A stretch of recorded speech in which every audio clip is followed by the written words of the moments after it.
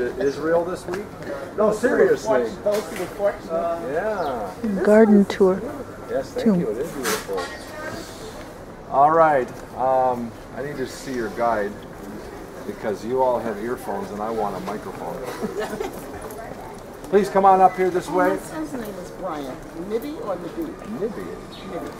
Nibby. I'm from Romania. I'm your guide today. And we are honored that you chose to have the Garden Tomb as part of your tour here to Israel. Has anyone been here before? A couple of you been here? Wonderful. All right. The Garden Tomb Association was founded in 1894 as a nonprofit organization. It was founded by people who believed that the Golgotha, or Skull Hill, was the Golgotha mentioned in the New Testament, and the tomb that was discovered down here in 1867, that this was the tomb where Jesus was laid, and on the third day rose from the dead. Now, we'll talk about all that. What I will tell you now, I can tell you with certainty, is everything you see here does agree to Scripture. Okay, we do not know exactly where he was crucified. Now, we'll talk about that. We do not know exactly if that is the tomb, and the reason why is you have to have a body. And as Christians, we believe Jesus rose from the dead. So therefore, there's no body. But anyways, we'll talk about everything. Hopefully, I'll take what was black and white on a page, turn it into high-definition memories for you. And I hope this is an edifying time, an encouraging time. I hope it will be a blessing for you. You have a very good spot for your meeting right down next to the tomb, or what we call the cistern. There'll be a basket there, since we're nonprofit, there's no charge for anything. If you want to leave an offering, that is how we stay open. I am not paid for anything. I volunteer my time and come here like the other volunteers do. And best job in the world, so to speak. I enjoy this, come for 3 months a year. And thank you so much for coming. Let's go ahead and get started. If you'll just follow after me. All right, ladies and gentlemen, what you're looking at here in front of you is called Skull Hill. Now the question is this the Golgotha of the New Testament? Golgotha in Aramaic means skull, and in English we have the word Calvary, which comes from Calvario in Latin, and that also means skull. The Bible says in John 19, Jesus was brought to the place of a skull. So, why is it called Skull Hill? Why is it called the place of the skull? Nobody knows exactly for sure. There are three possibilities. Number one is we are seated in the old quarry of King Solomon. First temple period, they would have taken the rocks from this area, quarried them out, and brought them to the Temple Mount and assembled the temple. Now, because this was a quarry, there were a lot of stones laying around, and therefore people were executed here at this hill. They were stoned here, and many also believe that the first martyr of the church, that was Stephen, was stoned in this area. And the reason for that, other than just the fact that this is known to be an area of stoning, the churches in this area that are around here, would you like to guess who they're all named? St. Stephen. Every single one of them in this area is named St. Stephen. Now, that's a possibility because we're in a quarry. This was a known execution area. Like a skull. Now you can see this picture taken in 1900. Can you see the skull here? Okay, it's obvious, the two eyes, the nose, and the mouth. Now when they built the bus station, they raised it to this level and covered about 18 feet of the hill. And unfortunately, 2.5 years ago, after a snowstorm, the bridge of the nose fell off. And that was right up there. See the little pyramid of stones between the two eye holes in the middle of the hill? That is where the bridge of the nose was. Now this was exposed for about 2,800 years. Plus they were doing construction on top of the hill in the Muslim cemetery, and they were pounding down, making holes in the rock, and with a big jackhammer to put supports for the crypts, and all the vibration, nose fell off. It is what it is. That's the way it is. Life goes on. The mountain no longer has a nose. But that doesn't change the fact that this was Skull Hill. Third reason is the color of the stone. You see what color that is? It's white. What color is the skull? The skull is white. So we have three possibilities. They work together to give you an idea that this is Skull Hill. But the question is this the Golgotha of the New Testament? Well, if we're going to use the Bible as the final authority, then we need to go to Scripture and find out what the Bible has to say. First of all, if you want a strictly biblical reference, Jesus was called the Passover Lamb. He did die at Passover. The Passover Lamb was a sacrifice for sin. Now, the sacrifice for sin, according to Leviticus 1:11, had to be killed in a certain direction from the altar. had to be killed on the north side of the altar. We just happen to be north of the temple, which puts us north of the altar. That's a possibility of the direction, but you know, this is something to consider. If you want things that are more practical that you can put your hands on or see, Hebrews says Jesus suffered outside the gates. Where the wall is today, on top of the cliff face, which is the other side of the quarry over there, that is where the wall was 2,000 years ago, 830 AD, outside the gates. Those are two things. Number 3, John 19. Jesus went out into a place called the place of a skull. The place of a skull. The place of a skull denotes a large area. Probably from the Damascus Road and over to this direction to where now Herod's Gate is. That's about 500 meters or so, give or take. And then about 100 and some meters this direction. So it's a large area. The Bible says in the place where he was crucified there was a garden. Meaning the place, what? In the place of the skull there was a garden. Someone had a garden in what was referred to as the place of the skull. 25 meters from us right over here was the start of a garden. We are seated right here, and so the garden began right here. Alright, so we're near a garden, we're north of the altar, we're outside the gates, we're at the place of a skull, large area. Anything more specific? Yes, excuse me, I have to clean my glasses because all of a sudden I had a spot and I couldn't see them. Alright, there we go. Excuse me, put my eyes back on. Now, the Bible says that Jesus was crucified along a road. Does? Yes. People passed by, and you know what they did? They mocked him and laughed at him. He said he was the king of the Jews. If he comes down from the cross, then we'll believe him. Ha ha ha, on their way. Rome crucified people along major roads. Why? It was a deterrent. Do you know the state of the prisoner, of the man that was being executed, the condemned person? They were stripped of their clothing. They were scourged. Many times they died from the scourging. They were then nailed to a cross and dropped in a hole next to a major thoroughfare. There were 2 of them in the place of the skull. Jericho Road came right out here where Suleiman Street is, right where this road is. Major road east-west, Jericho to Joppa. Okay? Damascus Gate, the Damascus Road, went north into Damascus, Syria.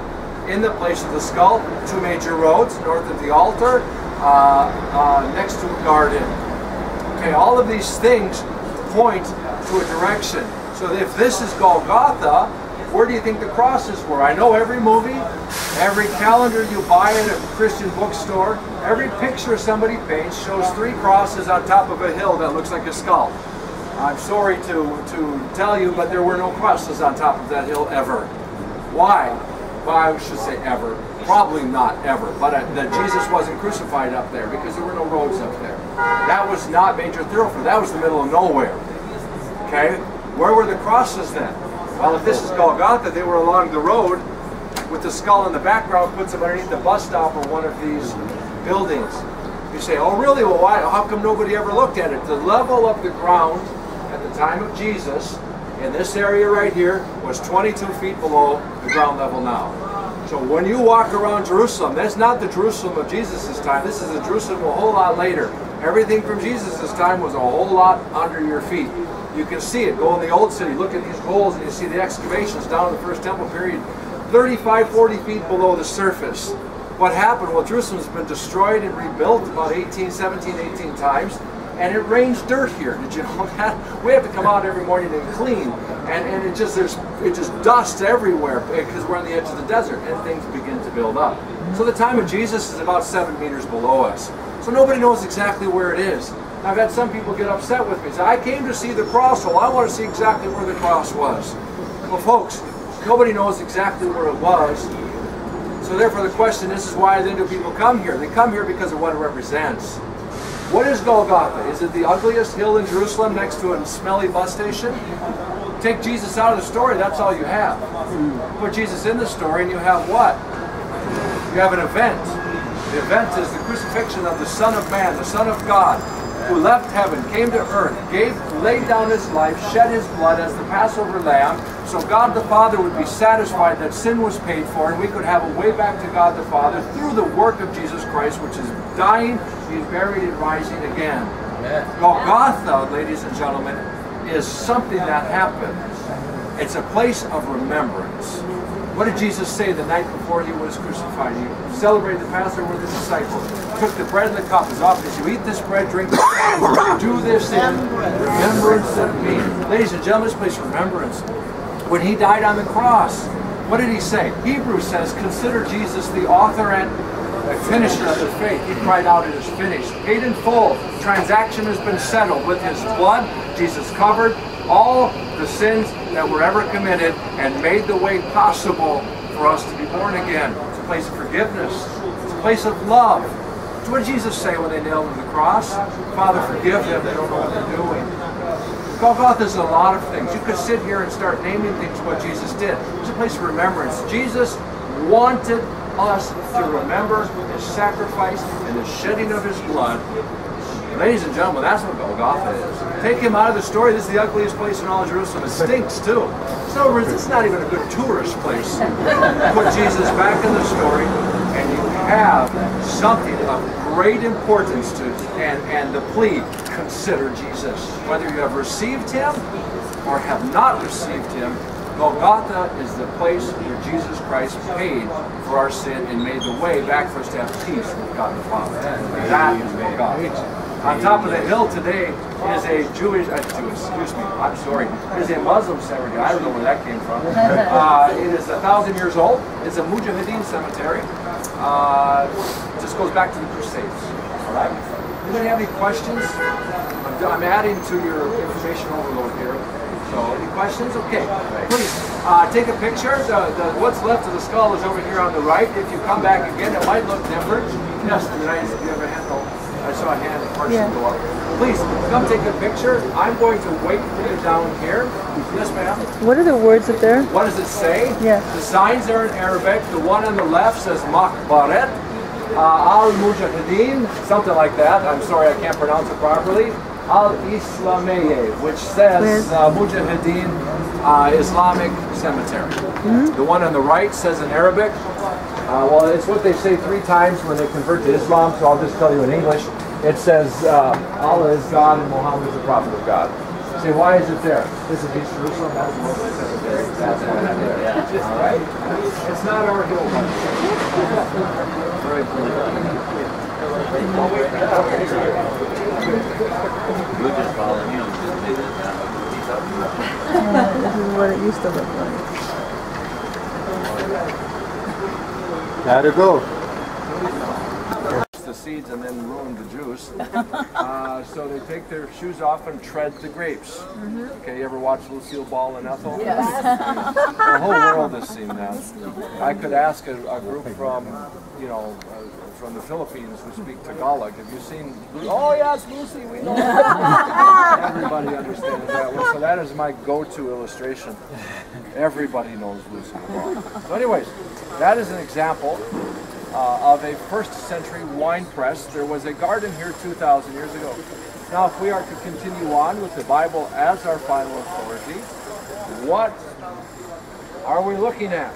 Well, this tomb here was discovered in 1867. This is the tomb down here in the hole down here next to the rock, like this right here. It was a stone bench tomb, a large tomb, a private tomb.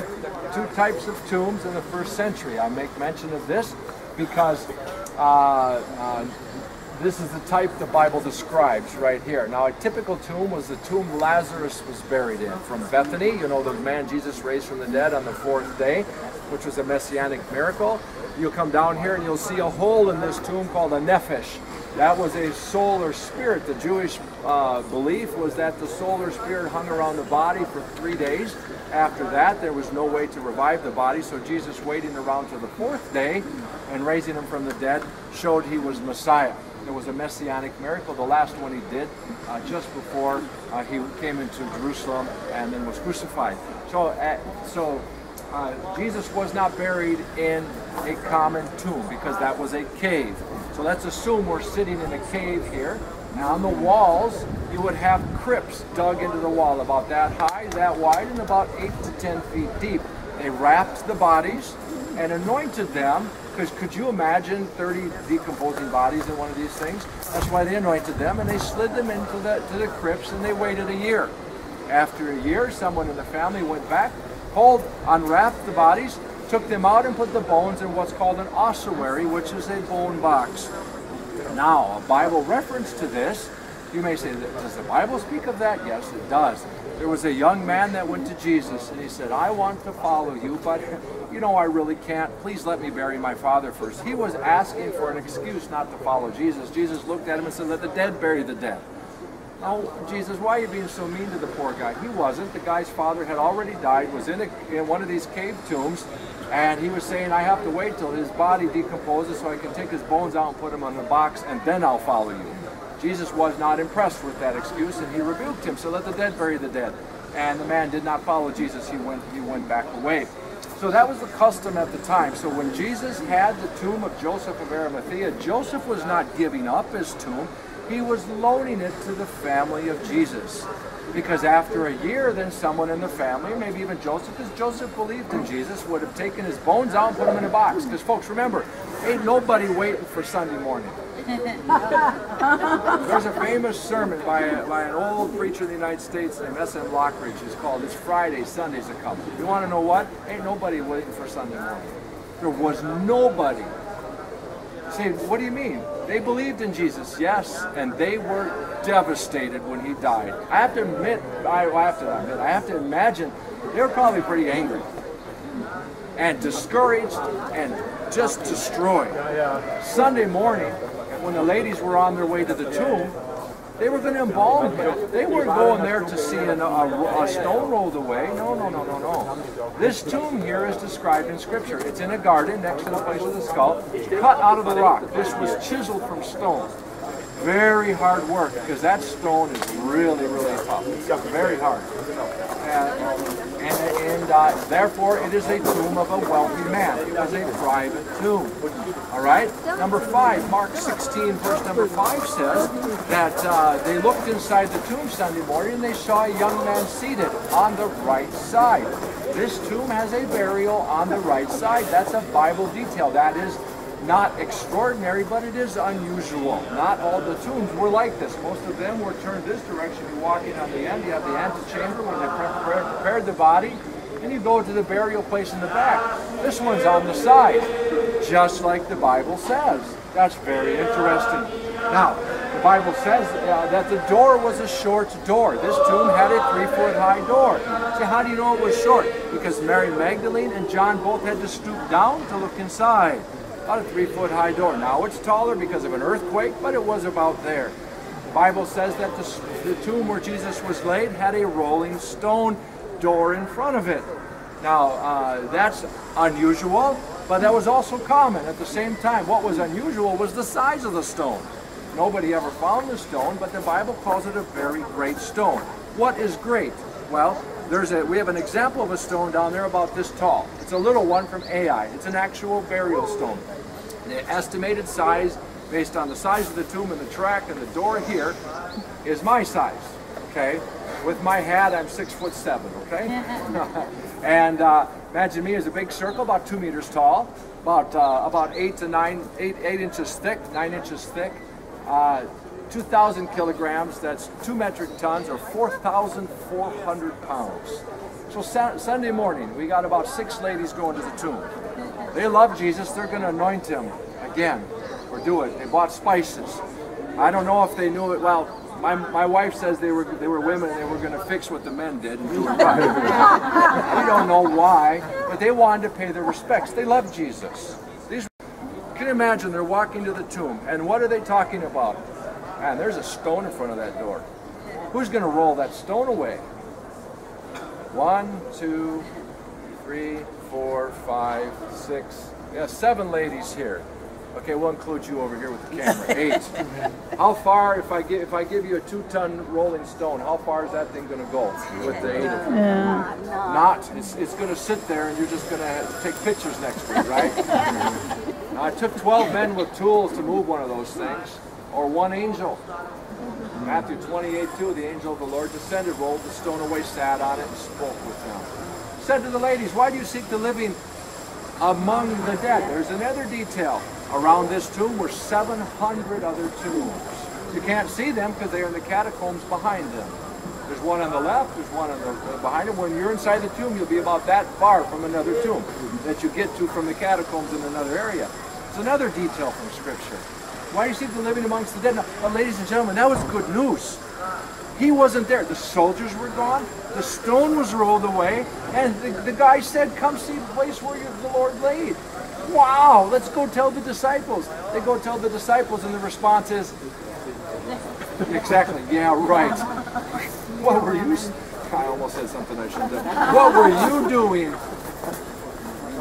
dreaming that up? Yeah, women. I heard that statement. What's wrong with you? Idle talk. Well, Peter and John wanted to check it out. They run to the tomb. The Bible says John got there first, but he stopped at the door, looked inside, saw the grave clothes laid out. If this is the tomb, this is the place where he was laid. That's the only one you can see. Ladies and gentlemen, the face cloth was folded and placed to the side. Now, if you think somebody stole the body, why in the world will they unwrap a crucified body, for goodness sakes, and then fold the face cloth? That doesn't make 1 ounce of sense. We don't know. I don't know what was in John's head. Remember, he was at the foot of the cross. He was there the whole time. He loved Jesus. He's a big man. He's a fisherman, estimated to be 6'5", 6'6", 250 pounds. He's huge. That's what history says. Big guy, son of thunder. Talked and then thought. I mean, he's a big man, but he loved Jesus. You know what the Bible says about him? When he saw that, he believed. John believed because of the evidence of the resurrection. Romans 1:4, Jesus Christ was all power, declared to be the Son of God by the resurrection from the dead. Ladies and gentlemen, that is what this garden represents. I'll get to that in just a second. He left Mary Magdalene's stage. The Bible says she was weeping. Why? She wasn't convinced yet. She stooped down and looked inside and saw 2 angels, one seated at the head and one at the feet. That indicates the size of the tomb. If the burial place was 2 feet high, 2 feet wide, and 10 feet deep, how do you sit at the head and the feet of where the body laid? You don't. It was not a cave tomb. No, no, no, no, no. It was a large private tomb, exactly like the one down here. So what do we have here? We have a visual representation, illustration of the 3 pillars of the gospel. Golgotha is the death, a garden in a tomb is the burial, an empty tomb is the resurrection. The gospel of Jesus Christ, according to the Apostle Paul to the Corinthians, is the death, burial, and resurrection of Jesus Christ. Nowhere else in the world can you see that but where you sit today. That's what this garden represents. Jesus Christ, crucified, buried, and he's not there.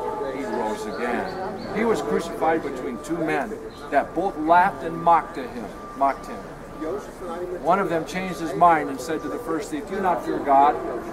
That's kind of ironic because the other guy was laughing at Jesus earlier. Now he says to the other guy, "Do not fear God. This man's done nothing wrong. We deserve this death." He said to Jesus, "When you enter in your kingdom, remember me." And Jesus said what? Today, you'll be with me in paradise. Ladies and gentlemen, that's the gospel. Apostle Paul wrote of that many years later in Romans 10:13, "For whosoever shall call upon the name of the Lord shall be saved." Apostle John, who was there the whole time, wrote in John 1:12, "But as many as received him, to them gave he power to become the sons of God, even to them that believe on his name." Ladies and gentlemen, this garden is the gospel visually. That is what we have here. That is why it is special. That's why people come here to sing and worship. Why? It's not just a tourist place. Take Jesus out of the story. Smelly, ugly bus stop, homely hill, pretty garden, hole in the rock, and lots of people sitting around. Put Jesus back in the story. The gospel of Jesus Christ illustrated in front of your eyes, and the plea, whosoever will, whosoever believes and receives, will receive eternal life. Ladies and gentlemen, it's not by works of righteousness which we have done, but according to his mercy, he saved us by the washing of regeneration and renewing of the Holy Ghost. Jesus did all the work, and he's the one who does all the saving, and that's what this garden represents. Let's go ahead and go down.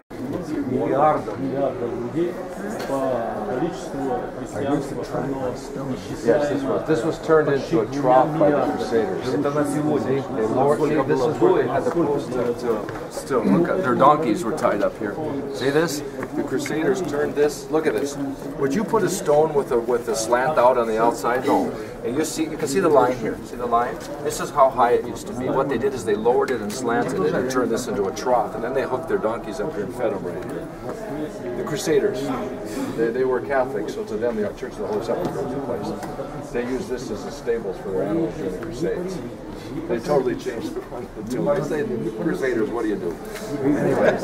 All right, ladies and gentlemen, the symbol of Christianity today, there are two of them, a cross and a fish, right? Okay, do you know what it was 1,900 years ago?